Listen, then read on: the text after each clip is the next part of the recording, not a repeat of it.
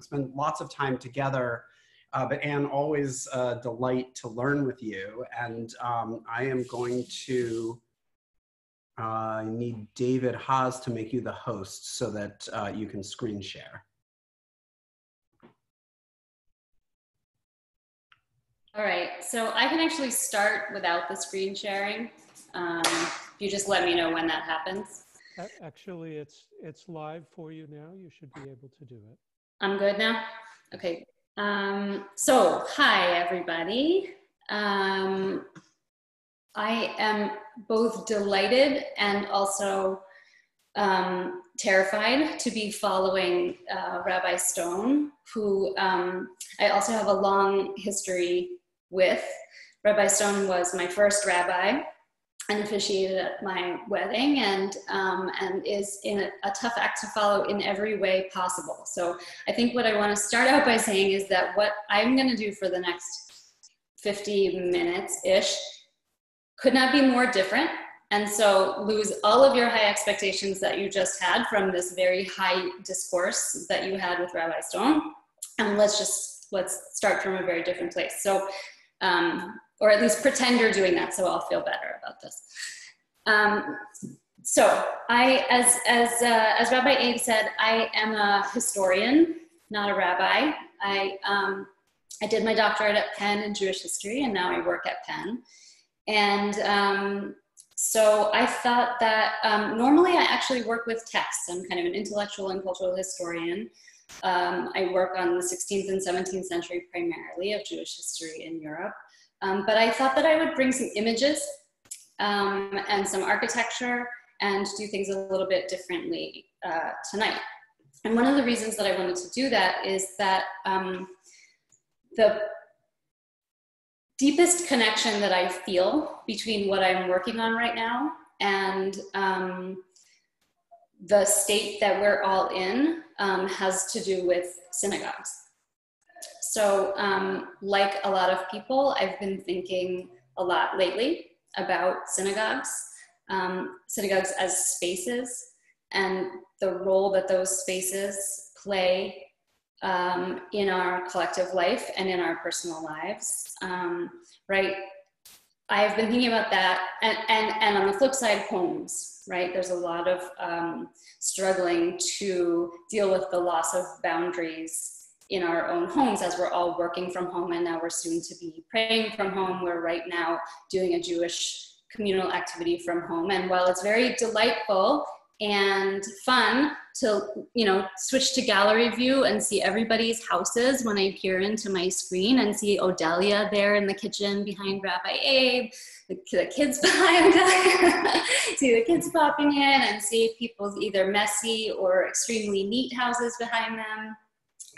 It's also a little bit of a struggle, right? The boundaries that we're used to having, both with our Jewish community and with our Jewishness, and also with our work, are sort of breaking down in this moment. So there's the boundary issue, and then there's just the fact that we're missing shul, right? We're missing that space. And I say that as personally someone who's not an enormous shul goer, but I still miss it. I find myself thinking about that experience of getting caught on the steps in that crowded area right by the front entrance when you can't get in or out because people are milling around. And that's just an experience that we're not having right now at all, and we're not going to have for a long time. But there's something about that experience that sort of defines us as a community while we're having it. So that's the way in which I've been thinking about synagogues and spaces and homes that I think I share with all of you. And then there's another way that I think I probably don't share with any of you, which is that I'm finishing a book right now, writing a book right now, that deals with the Spanish and Portuguese community in Amsterdam in the 17th century in the time of Spinoza. So I've been finding the moments that I can find to finish this book manuscript. And one chapter deals particularly with their synagogue.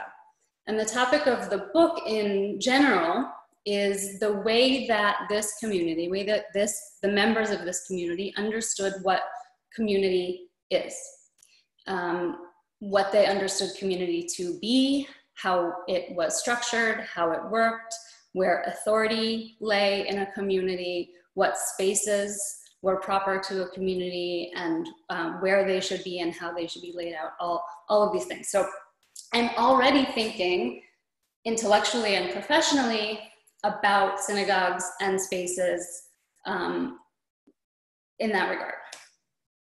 So everything comes together. And then the last thing I'll say by way of introduction to all of this is that I am not in general someone who likes to or feels very comfortable drawing like present day lessons from the history that I do. So this is not going to be like prescriptive, like, hey, we should all go back to the way this was, or look at this amazing model. What I think that history does for us, and I think this might go along a little bit with the tone of Shavuot learning, really, as a kind of exploration of Torah and all that that can mean. What I think history can do for us, is best at doing for us, is just to offer us a window into the idea that things don't have to be this way. It wasn't always thus, right? It's an opportunity to look outside of the assumptions that we hold, the things that we take for granted, to imagine a different way for things to be. So also maybe talking about this as a chance to look at buildings and think about synagogues, which we're all kind of jonesing for a little bit right now. So it could be one or the other.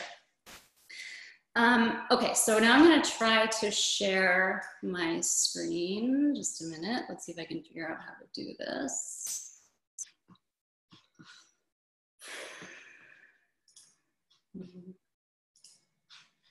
Let me know if you need help.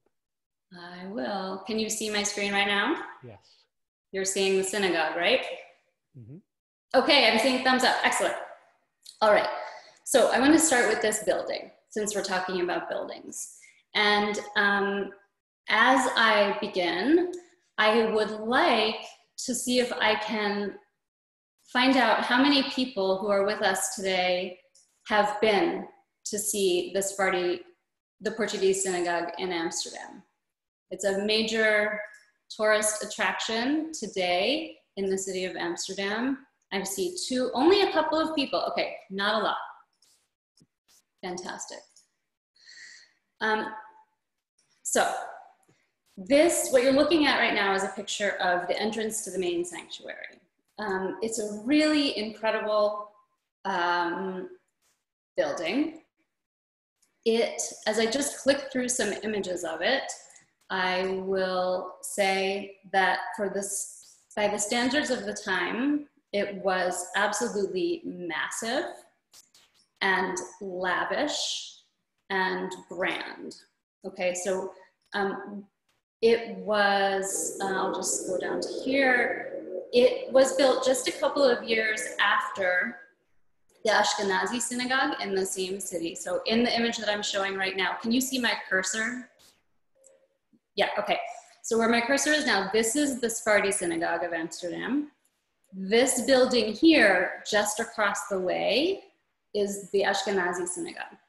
The Ashkenazi synagogue was started in 1670, completed in 1671, and it was already very innovative for its time. The main thing is that the Ashkenazi, when they built this, they hired a Dutch architect who was already well known for creating public Calvinist churches in the Netherlands. So they were able to model their synagogue after those churches.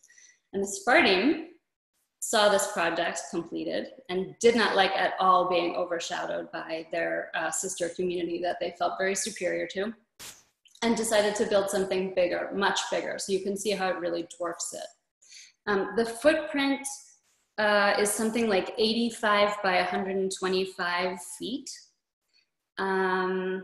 The interior columns here, it's almost hard to see from the picture. It looks like a smaller space than it is. These interior columns are 40 feet tall, and the building is even taller than that.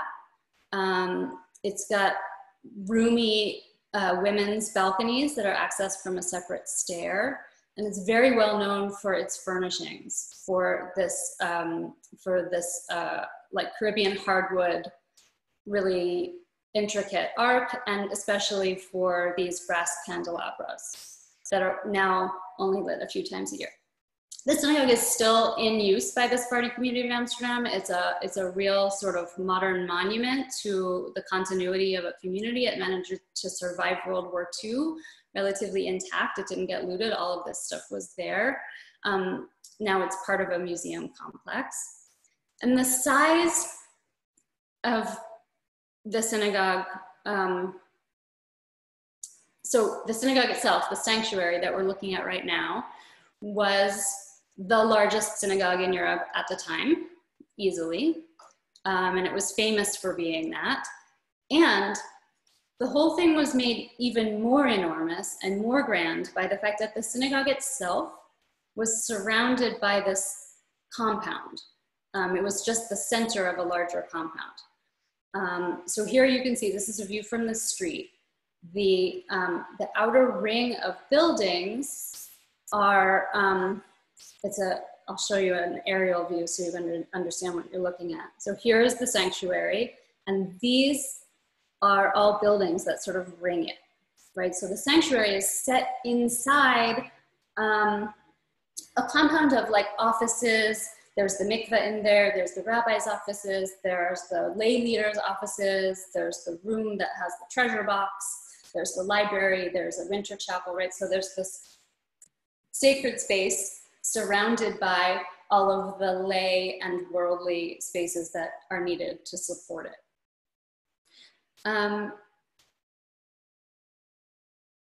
One of the reasons that this synagogue is important is not just because it's amazing, because it really is, and if you ever go there, you should go and check it out, but because it's seen by historians as being the first of something that was to come.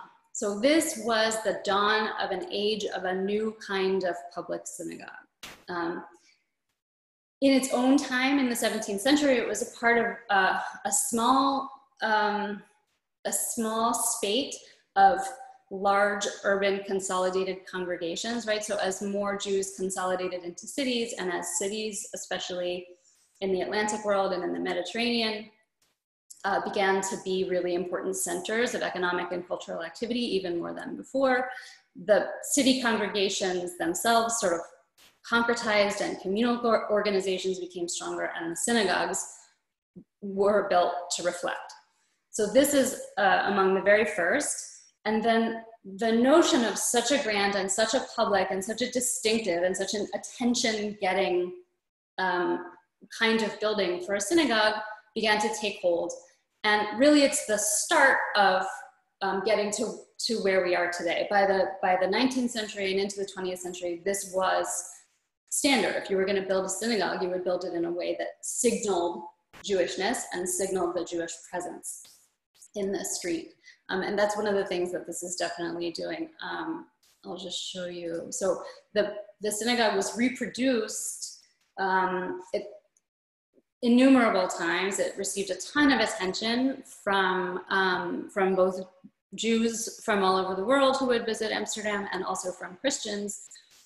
They would visit, they were shocked and amazed and impressed, and there were lots of engravings and paintings made, both of the synagogue itself, which in this image is over here, as you can see, but also of the synagogue and its compound and the way that it was set into the street. So that was one of the things that was really noticeable, was the way that it stood out in the streetscape.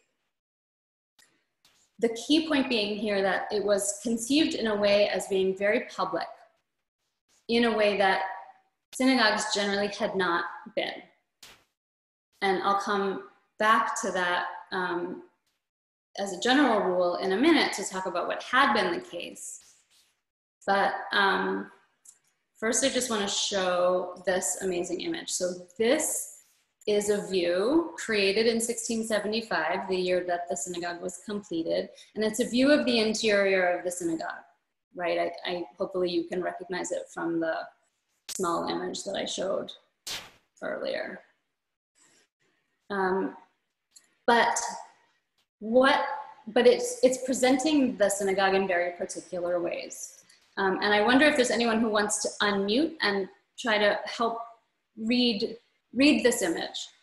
How do you see the synagogue being presented? What is going on here? And what does the image tell you about what the synagogue means, both to the image's viewers and to the owners of the synagogue?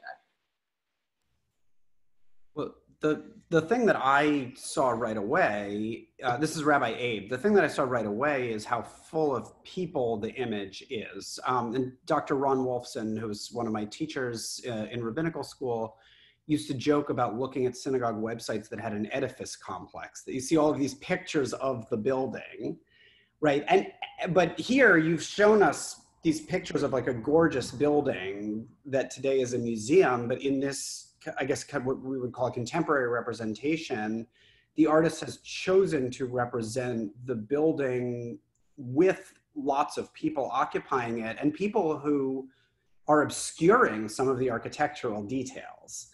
Right, so you can't get a full picture of what every detail of the sanctuary looks like because there are people standing in the way.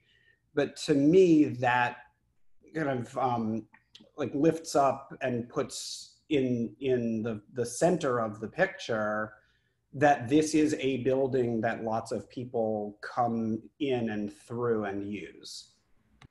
Great. Yes, absolutely. So the things that I pointed out in the other image, right? The columns are visible, and the candelabra are there, but they're actually barely visible. I mean, you can just make them out. They're definitely not emphasized in the way that they are in some of the other pictures. And instead, it's full of people. The people are the thing. It's a public space. It's a gathering space, right? What else does anybody notice about it? Well, what we noticed is the fact that there's a lot of children, especially in the foreground. But then I noticed there's no women in the galleries. Yeah, there's no women in the galleries. And there are women down here. There are women in the main floor. So does anybody have any thoughts on how to explain that? This is a hard one, so it's okay if nobody does. This is Josh. Two guesses I have. One is it's not during services. This is some sort of, I don't know, market day or social event or something like that. And another possibility is the artist just did not see fit to care about the women. I mean, I guess if there are women on the floor, then it's less likely to be that. But the focus is clearly on the floor and what's going on there, not the architecture or anything that's higher up. Right, exactly. So it's not during services. And it's sometimes, if you like find this image on the web, sometimes they'll describe it as an image of services in the synagogue because there's a man standing on the bima.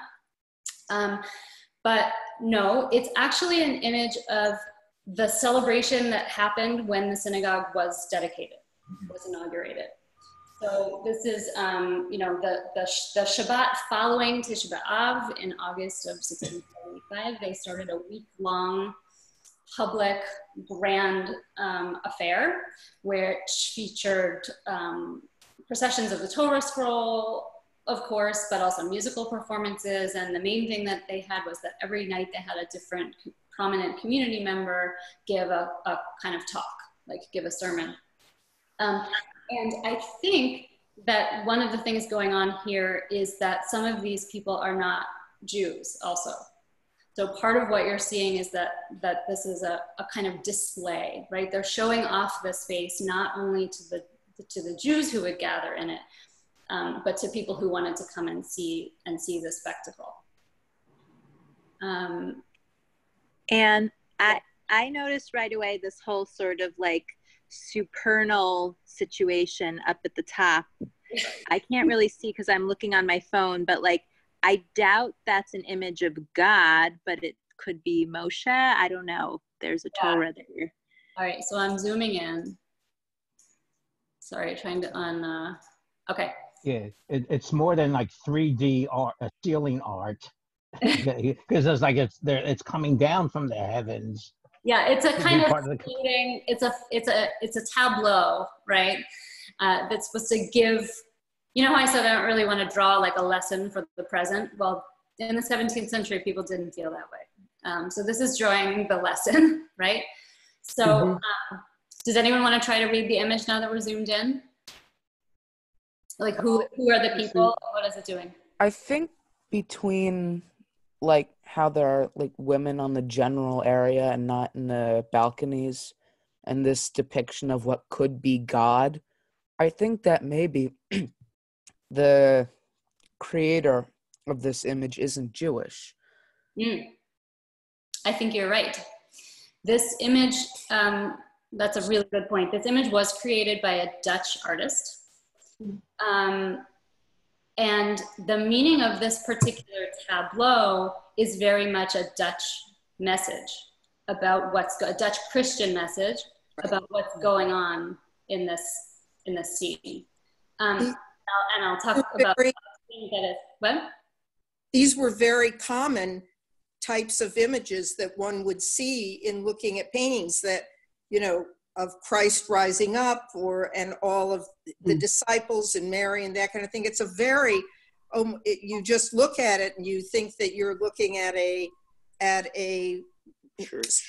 church ceiling almost.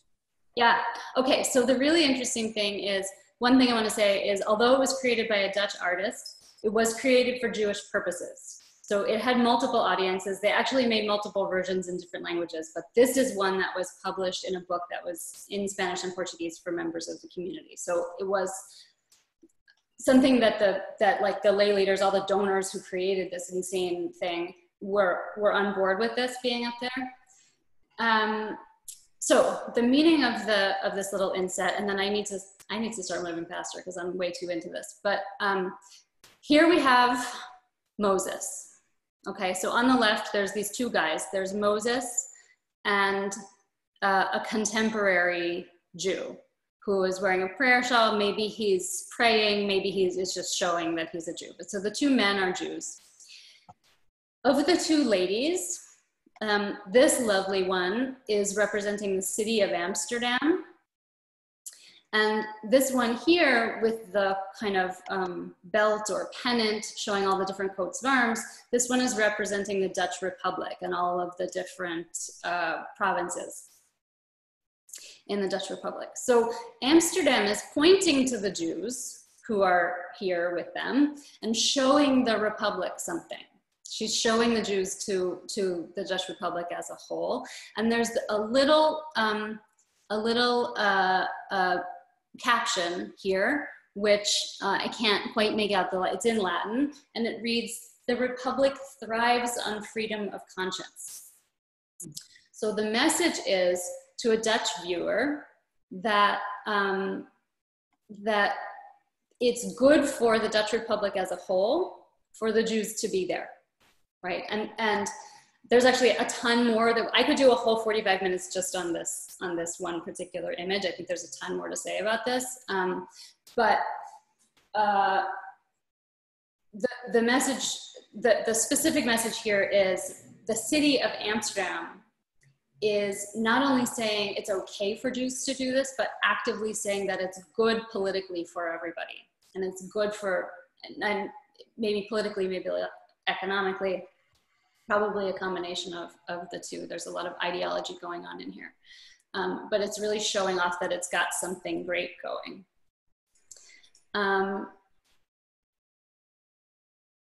There's one other thing I want to say about this, which is just that even in this setting, where, as Rabbi Abe pointed out, there's not a lot of attention to the actual edifice as an amazing piece of art, there are these insets at the top corners, which are emphasizing the architecture, like in a way that I've never really seen. Now, I'm not an architectural historian, but this sort of blueprint, floor plan of the footprint of the building seems to me an unusual thing. They're really interested in the way that this sanctuary is set inside this compound. And they're showing it to you again here. Yeah. It strikes me that, to your last point, and it's and it struck me in the last slide as well, that this is architecture as public art. That and I wondered about the general trends within Amsterdam at this time around public sculpture.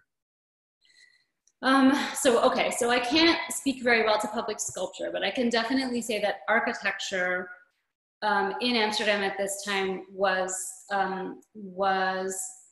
very much a medium in which symbolism and messages like this would be typical. And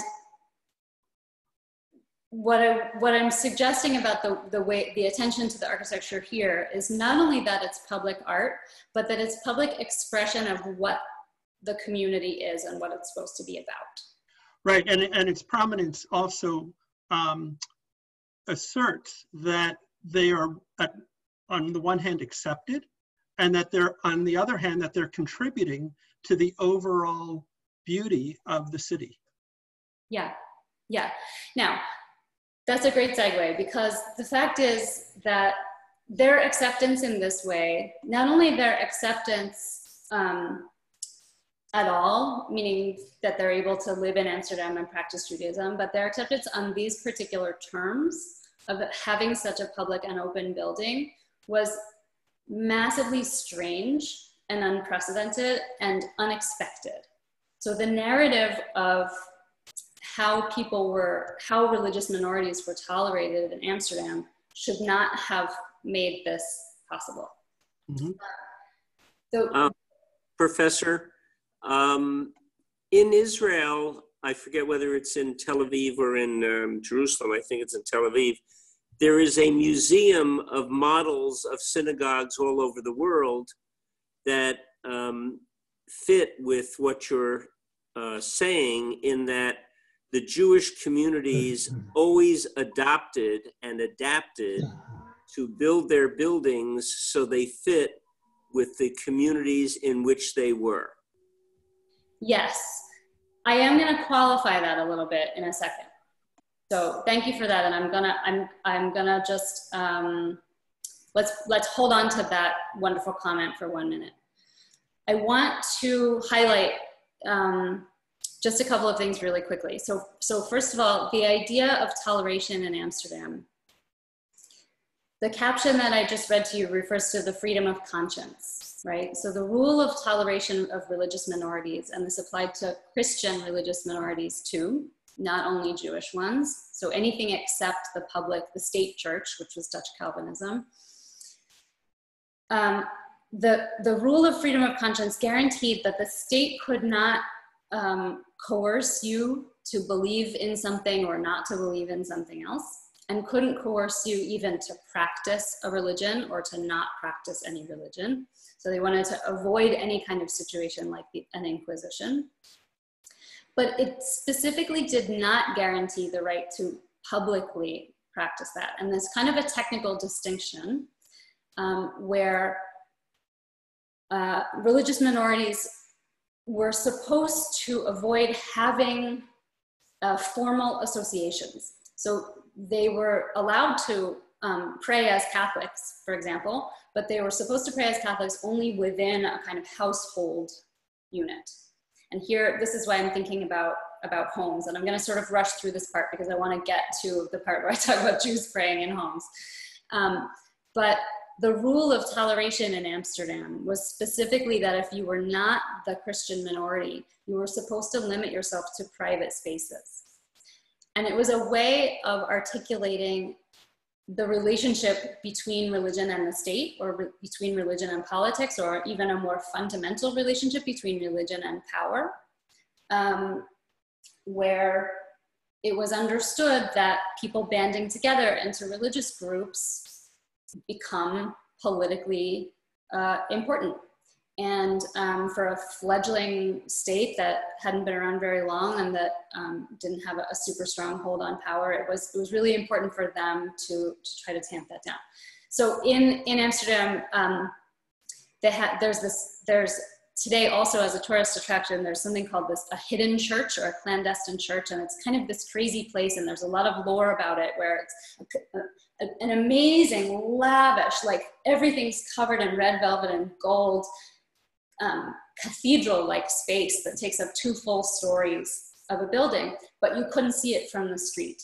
The outside looks like a regular old house, and the way that the architecture works is you sort of go into the middle of the block in order to get to the large space in the middle of the house. And it's a famous space, and the kind of popular understanding of it is that it's because Catholicism was outlawed and they had to hide and nobody knew it was there. And it's a little bit a part of an ongoing narrative that Amsterdam has about hiddenness and hiding in homes.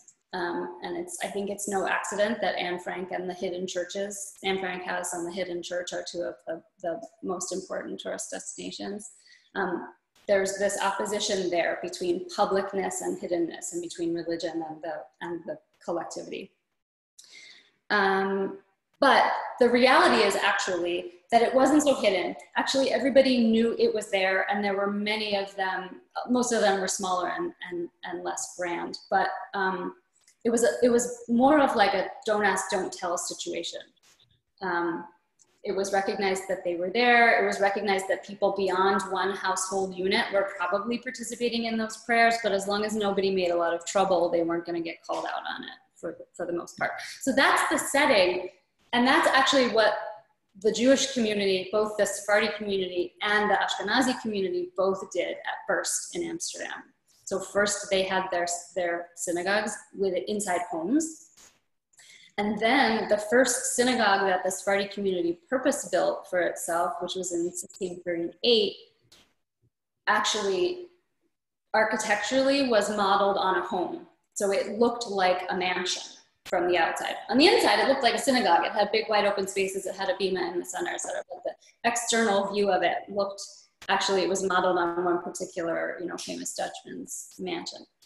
So again, there's this kind of tension back and forth. So what we see is that when they built this synagogue and when they presented it in this particular way, it was a very specific move they were making, right? It's not just that they were going for grand, their publicness. They were asserting their place in the streetscape and their place in the Dutch city and in the Dutch state. Which was very surprising. The other piece of why this is surprising and it didn't have to turn out that way, and the other thing that kind of adds a little bit of depth to all of this also is that, as many of you probably know, this community was made up of Spanish and Portuguese Jews who had lived, or whose ancestors had lived, as conversos. So they or their ancestors had been forced to become Catholic in Spain and Portugal, and then lived for generations outwardly, or even sometimes fully as Catholics, hiding or maintaining some kind of Jewish identity, some connection to their heritage, sometimes domestic practices like some version of kashrut or lighting candles. So one of the things that I would argue, and that I do argue, is that part of why it mattered so much to them to assert this kind of communal identity is because it's precisely what they understood themselves to be lacking in a situation of hidden Jewish identity. So they're not only coming into open Jewish practice, but they're coming into open Jewish public association.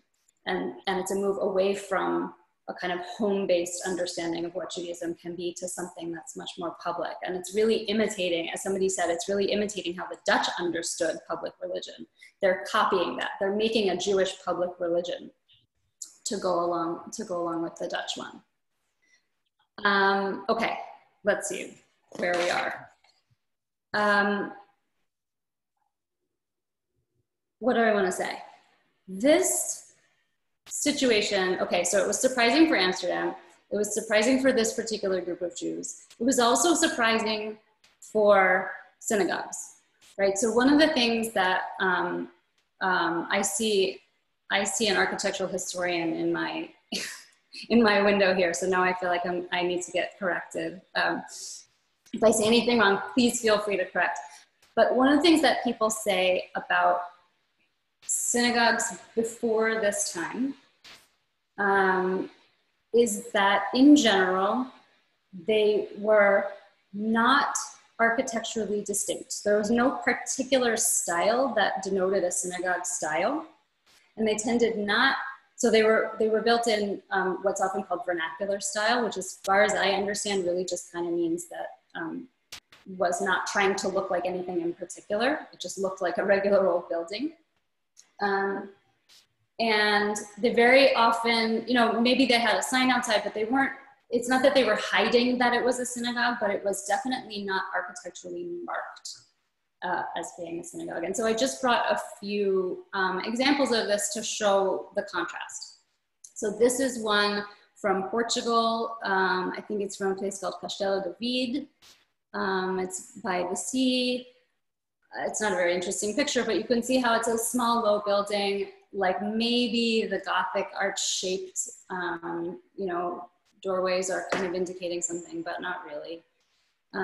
These are two synagogues that are adjacent to each other in the town of Fürth in Germany. Again, they're you know, they're not massive, they're not tiny, they're relatively architecturally humble. They could be anything. They're not marking themselves necessarily as synagogues at all. Then there are these two, which are synagogues that are inside. Oh, this, by the way, these were built in the 17th century, just a few decades before the one in Amsterdam. These two here are in the Jewish ghetto in Venice. So even in a place that was marked as Jewish, very much, right? And in a place where all of the buildings surrounding them would have been occupied by Jews. Even here, this, I think this one is the Levantine.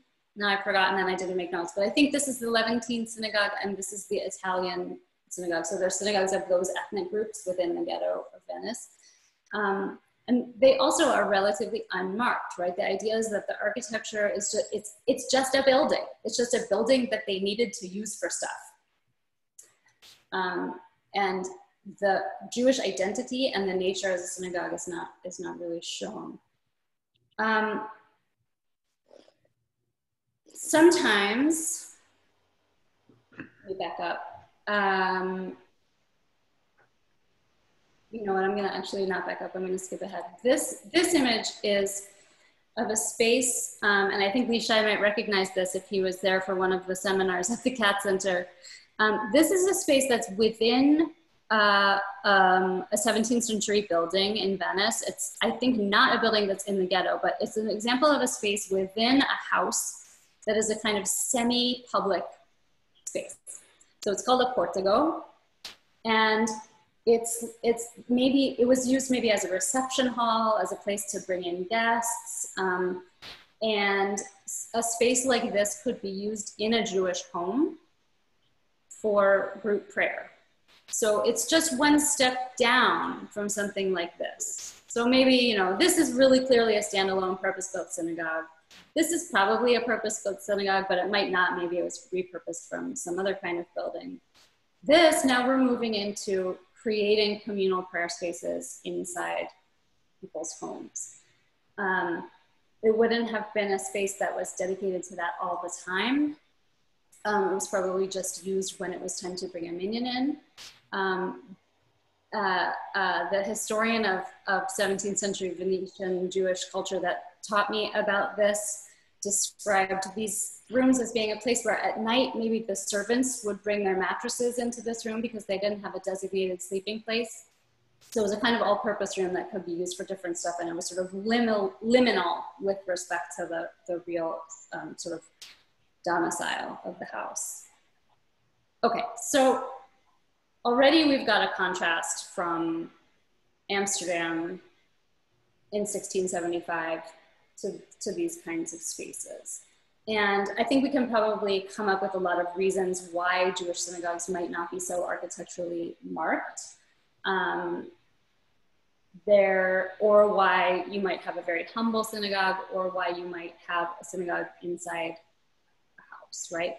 There might be fear of persecution. You might want to keep a low profile. There might also be laws or specific rules governing the right of residence of Jews in a particular place that indicated whether or not they could have such a space, and also what it could look like, and how tall it could be and how fancy it could be. It varied from place to place, right? So the conditions were really specific to local areas. Now, there's another phenomenon, which is that many, many Jews didn't even have a synagogue at all. Sometimes it was because, again, they weren't allowed to, because the right of residence didn't let them. Sometimes it was because they couldn't afford it. Obviously, gathering the money to make a special space that's owned by a group of people or by a community and to be dedicated to nothing but that requires resources, as we all know, as part of a community. Sometimes it was just because their numbers, their local numbers, didn't really justify it. In many cases, in many places across Europe, Jews lived in very, very small groups. So you think, I think there's a popular conception of Jews living in shtetls, surrounded by many, many other Jews, and formal communities being entities that were almost universal, that all Jews were subject to a local community and a local rabbi. But as a matter of fact, in the early modern period, especially between the 14th and the 17th centuries, there were many, many Jews who lived almost alone in a small town or in a rural area. In Italy, in the towns around Alsace, there's a statistic that I have from a friend of mine who works on this. In Alsace, in the 16th century, the largest village had only 11 Jewish residents. Most towns had only 1 or 2 Jewish families. So in all of those places, there was no local synagogue. There was no rabbi. There was no official communal spaces. And so the question that I want to get to here is, what did people do? So did they feel,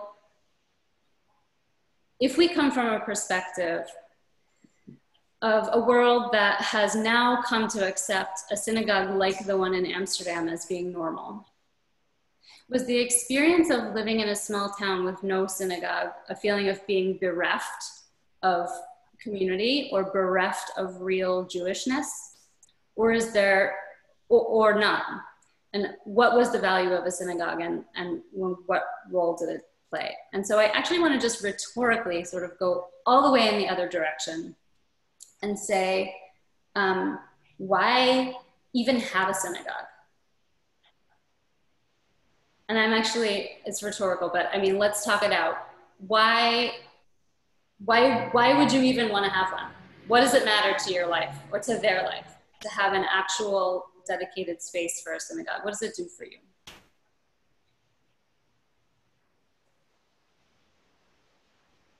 Anybody? Well, I think it kind of sets apart like this whole idea of hamavdil ben kodesh lechol, like the separation of holy and not.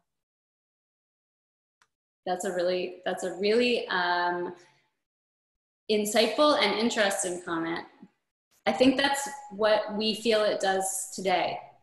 I'm not sure that that's what they thought it did then. I'm not sure of that. Anne? Yeah. When you were, this is Rabbi Abe, when you were talking about the early modern, these kind of Jews living like the only Jew in their village, it reminded me growing up in Atlanta of people who were in their 80s when I was a kid, who had kind of come of age in the early 20th century, where pretty much every town throughout the southern states had a Jewish family, and the big towns had 2. And there's something about, I think for my childhood memories of their stories reminded me of some of what you were saying about the synagogue in Amsterdam, that to build a synagogue is a declaration of presence to the body politic around you. And, you know, and of course there were not laws in the South about that kind of a thing, right? You know, we don't have those kinds of laws in America. And so when a Jewish community in Georgia or Alabama or South Carolina built a synagogue, it was a statement that said, you know, we're on par with the Baptists and the Methodists and the Presbyterians. We have a building, we have you see us from the street, right? You know, when you drive by, and the grandness of the structure. I mean, my parents' synagogue, which was, you know, kind of one of the old establishment synagogues in Atlanta, and the building that they built in 1955 that you can see from a block away. You know, so I think, you know, like, what does it mean? I don't know if that's exactly what it means to us to have a synagogue, but I think if we're talking about a Jewish community that's transitioning from having informal worship spaces to having a public building where you could have a lecture with hundreds of people present and have the kind of speakers, you know, remember growing up, there would be lectures that would draw non-Jews to come and hear these, you know, famous statesmen and theologians and, you know, and all kinds of like big ticket names. I think for a community that's transitioning into having that kind of a space, there is it's a flag that you plant in the ground that marks your presence as a part of a larger community. Absolutely. So absolutely. And what I would say is that what the architecture of synagogues before the 17th century and later tells us, and also what other sources tell us, which I'll talk about in a second, is that Jews didn't expect that. And it may not even have been something that they were looking for, right? They knew that they were not staking a place in the body politic where they were, right? So I don't want to be read as saying that Jews didn't care about having synagogues. I think that there are practical reasons why you might want a communal prayer space. So for example, using private homes as a space for communal prayer can be really problematic, right? You can imagine situations where things are going to get dicey. So maybe you have, maybe you don't have enough families locally to have a full synagogue, or you can't afford it, or you're not allowed, but maybe you have a minyan. But the people who regularly host it get divorced, or maybe they go abroad and don't come back, or maybe they get in trouble and they pawn off the Torah scroll that they didn't own, right?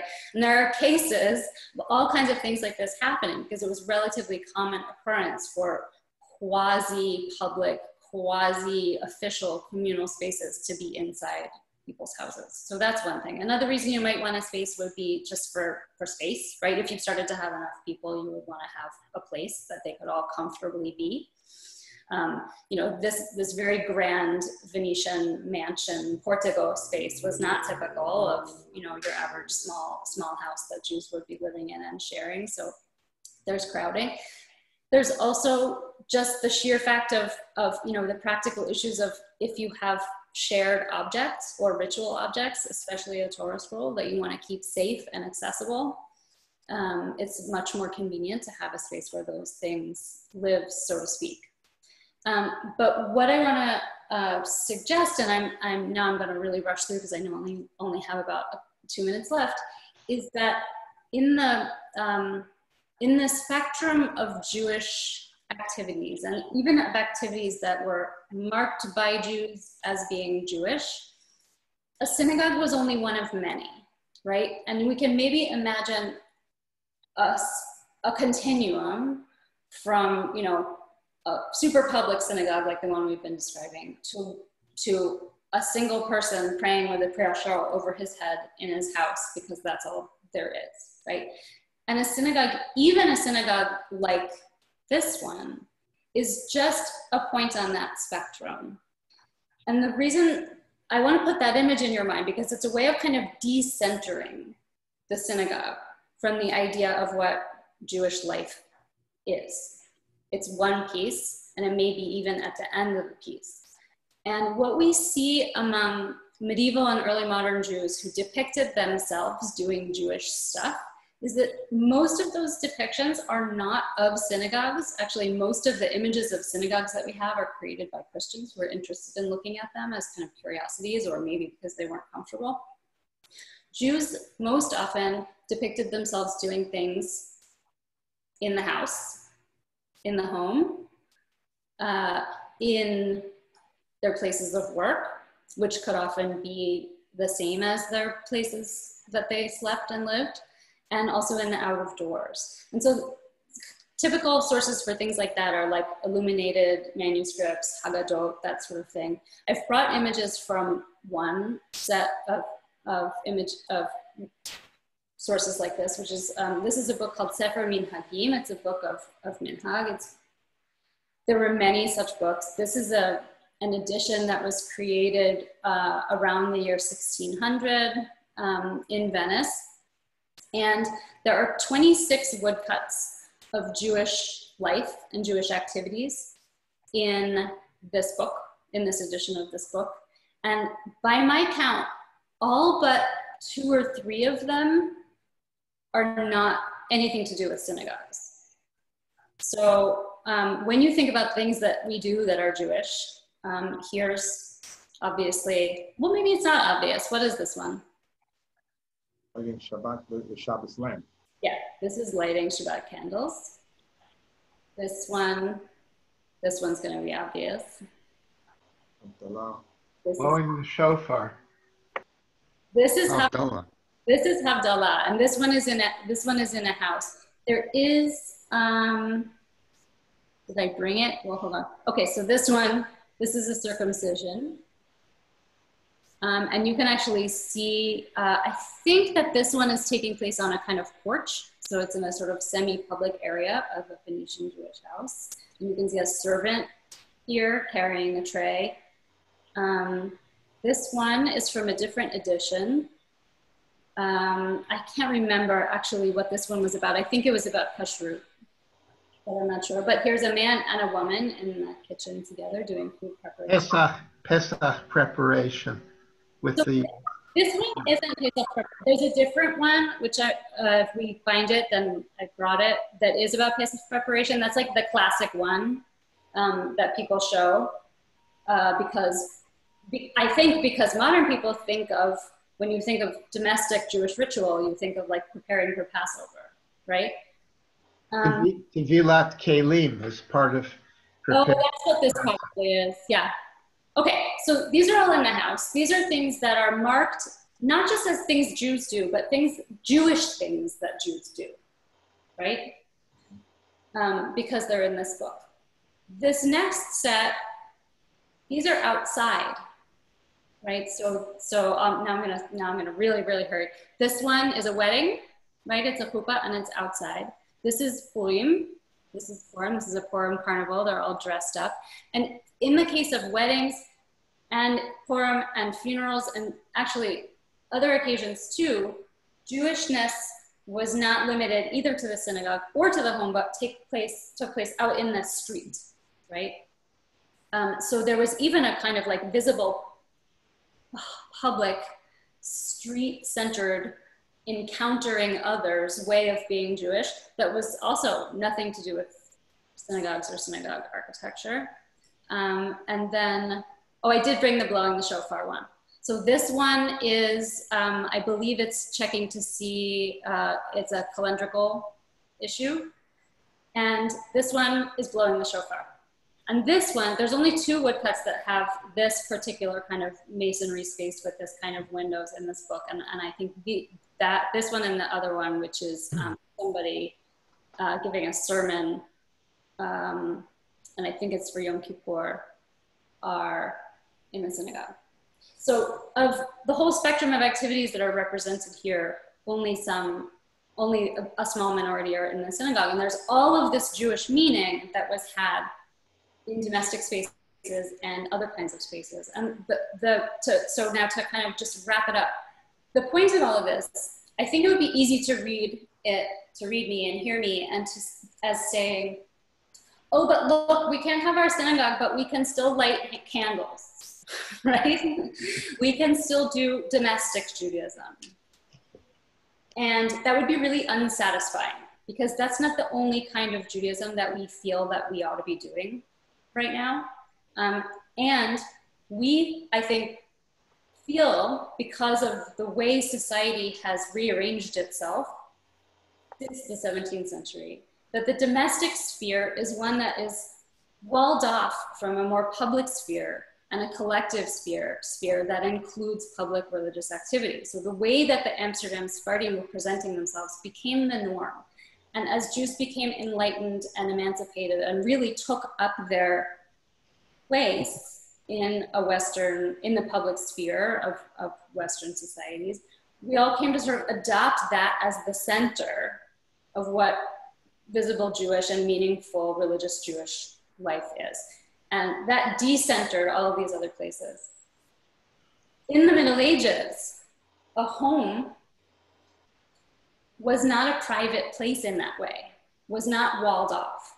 In the Middle Ages, a home was also a place of work, and it was also a religious and a sacred space. And the ideal of a home in the Middle Ages was very much one in which all of those things would overlap, where the orders, the higher orders, would infuse all of the activities that happened in the home. So the home wasn't, now we think a house is the place where you're supposed to be able to sort of take off your street clothes, let down your hair, yell at your kids and no one will see you, not have to maintain a professional demeanor, not necessarily encounter the people with whom we see ourselves as being in a community or in a collective, right? The home is the place that you retreat from the public. But before that moment in Amsterdam that I'm describing, in the Middle Ages, homes were not demarcated in that way. So the thing that we think of as normal is the result of a kind of rearrangement of our sense of boundaries. And so that's, I think, what, in the end, that's what I want to draw. Not, hey, we're all at home. We can find a lot of meaning by returning to judging the calendar by the stars or refocusing on lighting candles and knowing that we're part of a community when we do that. But rather that we're in a moment too, where our boundaries are getting messed with, right? Our boundaries are broken down. And it feels very bad. In a lot of cases, it can feel really, really hard. And so, but I think that it can also, if we recognize it as a moment potentially of transition, or a moment where where a recentering might be getting corrected a little bit, then there's also things that we really lost, right? With the move to the public sphere, we also gained a lot of unhealthy gender dynamics and certain relationships with majority culture. And so just rethinking where the center can lie, I think can be a nice way of experiencing what's hard right now. Very nice. Thank you, Anne. Sorry I went over. I'm sure everybody's going to need a few more minutes. Yeah, thank you. Excellent. Yasher koach. Thank you. Yasher koach. Thank you so much, Anne. This was a treat.